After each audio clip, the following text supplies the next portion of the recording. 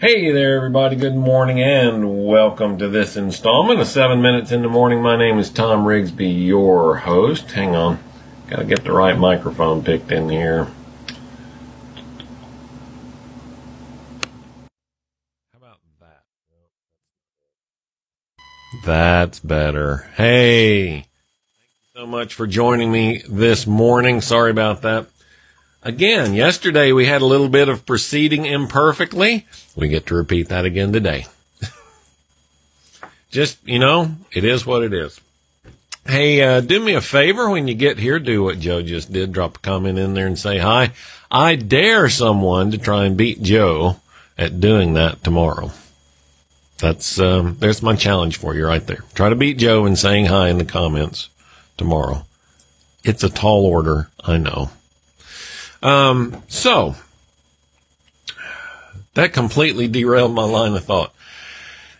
If you're watching live, thank you. Drop a comment down there. If you're listening on your favorite podcast catcher, head on over to 7minutesinthemorning.com. Join in the conversation in the Facebook page there. We would love to see you there, but only do that if it's safe. If you're listening while you're driving, go ahead and finish your trip.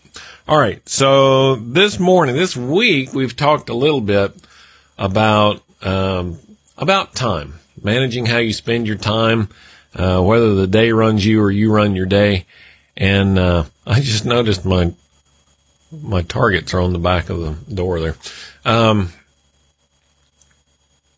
And as I was thumbing through Reddit last night, I actually came upon a quote that fits this line of thinking pretty well. And something I wanted to share with you. And as you may or may not have heard, Barbara Bush, the, 41's wife and 43's mom died on Tuesday.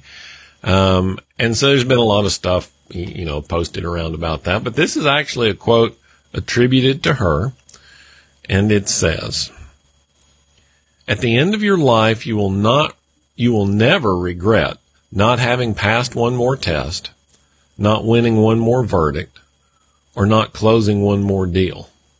You will regret time not spent with a husband, a friend, a child, or a parent." And that really, as we kind of dig into how we spend our time, one of the things that I harp on all the time, that I'm constantly pounding you guys to think about, is why. Why are you doing what you do? What's the reason behind the reason? And if we're really honestly and truthfully honest with ourselves, it will come down to relationships at some point. I had a great conversation last week with a fellow who his business is just exploding, and we started talking about it, and why do you want to keep growing the business? Is it big enough? Is it not big enough? What's driving all of this? He said, well, I make some money. I'm like, okay, what will you do with the money? And the very first answer, just like that, right out of his mouth, is send my daughter to whatever school she wants to go to. I mean, you could look at that as an acquisition, but really, he wants to do that for her. That's a relationship thing. So, I said did all of that set up just for this, right? Out of all of the things that we can work on, all the things that we can focus our time, energy, and attention on, the one thing that is going to pay the greatest dividends, and as Mrs. Bush said here, that we will long for at the end of our days, are relationships. So, as you are choosing your priority today, as you are looking at the list of things that are going to create outcomes for you today, choose the ones that give you the greatest opportunity to build beneficial relationships. They could be with clients, they could be with suppliers. In the end, our deepest relationships are usually with family. And look, I get it. I've done it. One of the things, and I haven't told this story in a while, so I'll share it here. 97, 98, something like that. I was working for a consulting company, and we were booking 80 hours a week, which meant we were working more than that. And then one day I realized, the kids are asleep when I leave the house. They're asleep when I get home. I work Monday through Saturday and think about work all day Sunday, and for the most part just want to be left alone. That's kind of stupid, because the kids are only going to be in the house till they're 18. I thought it was 18 at the time. The kids are only going to be in the house until they're 18. I got the rest of my life to work.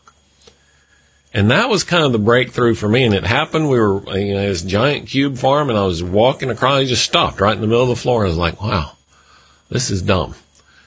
Right? That was kind of the breakthrough moment for me. There was no crisis or anything. I got an adjustment to that later on, but there was no, it was just a, revelation that dropped in my lap that morning. Right? So I want to say these words to you so you hear them and you think about them, right? What are the relationships that you're missing out on because you're spending your time trying to accumulate, pass one more test, win one more verdict, close one more deal, send one more email is usually what I say. That's not what we're going to ask for at the end. It's our laptop or our phone so we can jot out one more email.